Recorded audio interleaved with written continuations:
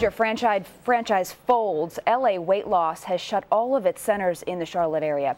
News Channel 36 reporter Frances Coe has been working on this story all day long. She is live along Pineville Matthews Road with more on this. Frances.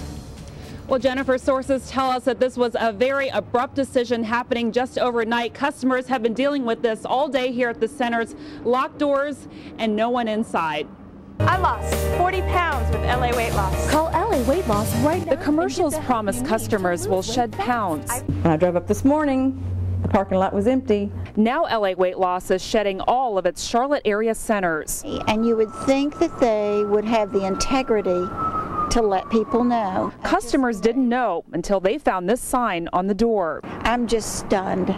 That's all I can say. Stunned. At this time, there are no LA Weight Loss centers in your calling area. We only got a recording when we called the LA Weight Loss's toll-free number. The Better Business Bureau has been getting calls too from stunned customers and employees. It's unfortunately not an uncommon occurrence.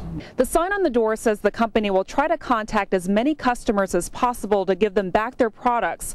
Getting back their money may be trickier. But if they did sign a long-term contract and the company was automatically debiting their checking account, that can be a little bit tougher to correct. Janet Johnston's out $375, and so is her trust. I won't believe. I won't believe.